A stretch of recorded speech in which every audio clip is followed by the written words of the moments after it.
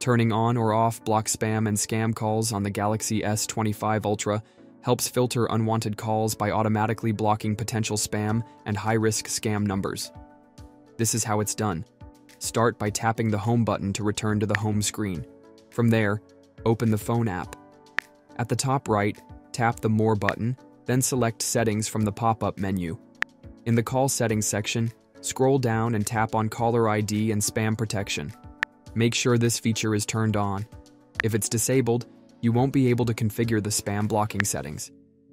Once it's enabled, scroll down and tap Block Spam and Scam Calls. Toggle the switch to turn it on or off.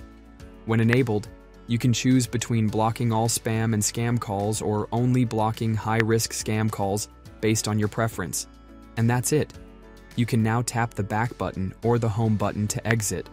We hope this guide helps you out. Please share the love by liking the video and subscribing to my channel. Thanks for watching.